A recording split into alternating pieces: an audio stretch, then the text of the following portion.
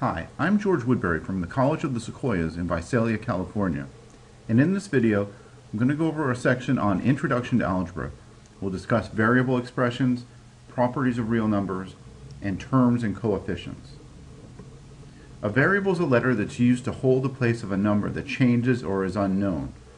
For instance, in the formula a equals pi r squared, the variable r is used to stand for a radius of a circle that changes depending on the circle.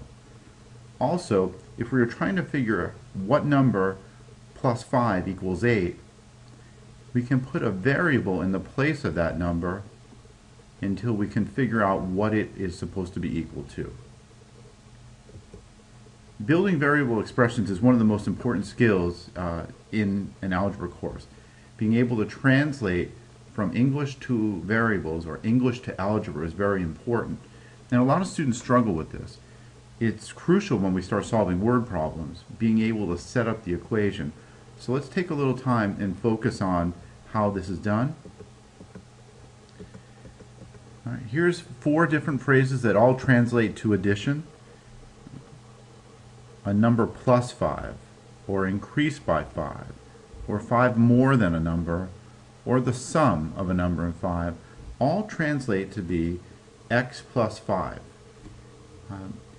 Notice I used the variable x. I could just as easily have used n or any other letter of my choice. We typically use x for variables, but again, that's up to you. Here are some phrases for subtraction, including a typo. That should be a 7. A number minus 7, decreased by 7, 7 less than a number, or the difference of a number and 7, all translate to be x minus 7. This phrase here is very troubling for students.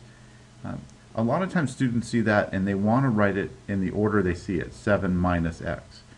However, that is actually backwards. Think about it this way. If I were to ask you what's 7 less than 10, you would tell me 3. And we get 7 less than 10 is 3 by subtracting 10 minus 7, not 7 minus 10. So the order listed here is the correct order. The way I have my students handle this, when they read 7 less than, the first thing they do is write down minus 7.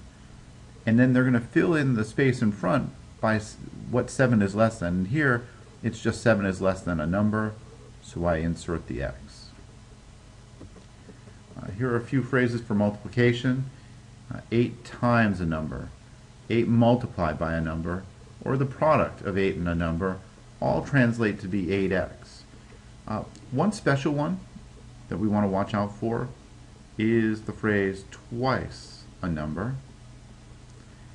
Twice is a multiplication problem, multiplying by 2. So twice a number would be 2x. For division, we could either have divided by or the quotient of a number in 4 to indicate division, and that would be x divided by 4 or x over 4. Okay, let's try an example. Write an algebraic expression for 9 less than twice a number. Again, when I see 9 less than, that's telling me minus 9. 9 less than what? Twice a number. Well, if we let the number be represented by the variable x, twice a number would be 2x. So this expression translates to be 2x minus 9. Evaluating an algebraic expression is roughly telling me what an expression is worth for a particular value of the variable. In this case, I want to know what 3x minus 7 is equal to when x is replaced by negative 9. To start the evaluation process, replace the variable by a set of parentheses, and inside those parentheses, put our value for the variable. Now it's an order of operations problem.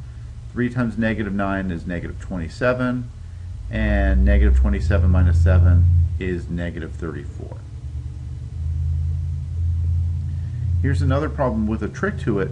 When we see the variable appearing twice, we have to substitute negative 4 twice, but it's very important that we start off with parentheses for our variable. because when I put in -4, I need to know whether the base is just 4 or -4, and in this case it is -4. -4 squared is 16. 5 times -4, that's a -20, and then -8. We work left to right, and we end up with -12 here. The associative property tells us that we can group add-ins or factors in any order we like. For instance, suppose we're trying to add three numbers together. Well, I can group A and B together first, and then add C to that second, or I can group B and C first and add A to that second. That's the associative property. That also works for multiplication.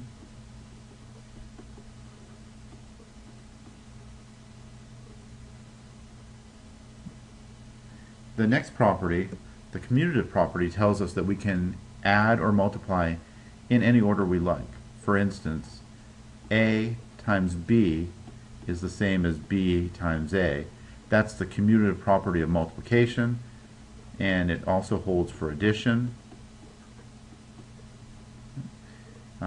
8 times 7 is the same as 7 times 8. 3 plus 5 and 5 plus 3 are the same. With these two properties, associative and commutative, note that they don't hold for subtraction or division. They hold true only for multiplication and addition. The third property, the distributive property, is a pretty big one. It basically says the following. If we have an expression like A times the quantity B plus C, it tells me that I can multiply the A into the parentheses A times B and add that to A times C. Same thing holds true if it's subtraction inside. Let me show you why this is true. Suppose we had 3 times the quantity 4 plus 5. Order of operations would tell us to add the 4 plus 5 first and then multiply to get 27. The distributive property tells us that we can multiply 3 by both 4 and 5 first. 3 times 4 plus 3 times 5. 3 times 4 is 12, 3 times 5 is 15, and I get the same result, 27. In this arithmetic case, it would be better to do the problem the first way. But if I had an expression like 3 times x plus 5, I can't add x and 5 together, so if I'm going to simplify this, the only thing I can do is distribute the 3 into the parentheses. Let's take a look at some examples. In this first one, I'm going to distribute 5 to both terms in the parentheses. There can be more than 2. They can be addition or subtraction. Anything goes here. But the number can't have a sign between it and the parentheses. 5 times 2x is 10x, plus 5 times 13 is 65. If the constant in front of the parentheses is negative, we have to distribute that negative sign with the number. So -3 is what we're distributing. -3 times 7x is -21x. And -3 times -2, positive 6. So -21x plus 6. Here I've got an algebraic or variable expression that has 4 terms. Basically, you can think of terms as being separated by addition, or by addition and subtraction if you'd like. I have 4 terms here: 7x cubed, x squared, -9x, and 20. Each term can have a number part called the coefficient and a variable part that we call the variable part. So again, a coefficient is the number part of a term. So the coefficient of this first term is 7. The coefficient of the second term, a little tricky at first. Remember, if we don't see a number multiplied by x squared, the coefficient is going to be 1. Here, it's not 9, but -9, and the last coefficient is 20. 4 terms, coefficients are 7, 1, -9, and 20. Two terms are called like terms if they contain the same variables with the same exponents, like 3x and 4x, but not like 3x and 4y, different variables, 3x squared and 4x, same variable but different exponent, or even 3xy squared and 4x squared y. Same variables, even the same exponents sort of, but they're not with the same variable. The only term that's like a term with xy squared is another term with xy squared. So these are not like terms. We can combine like terms by adding the coefficients and keeping the variable part. Think of it this way. If we wanted to add 3x and 4x, we're told that this is the same as 7x. Think of it this way. Say you had 3 balls and you had 4 balls and you wanted to combine all of those together. What do we have? We have 7 balls. The number of them changes, but the object itself doesn't change. A couple of examples. Simplify by combining like terms. I have a 7x. I go looking for a like term, and I have one here. 7x minus 2x is 5x. Okay, lightly cross those off because I've used those up. And now I start looking at -9 and -11, which are also like terms, and they combine to be -20. In the second example, 5a minus 9a is -4a. -4b plus 10b is plus 6b. And I have one term left, -3c, and I don't have anything to combine it with, so I just bring it along for the ride and write it down. Here's a pretty challenging example. This combines both the distributive property and combining like terms. We're going to distribute 6 and -4 first, and when we're done distributing, then we'll go ahead and combine like terms. 6 times 7x minus 6 times 5. Now distribute the -4.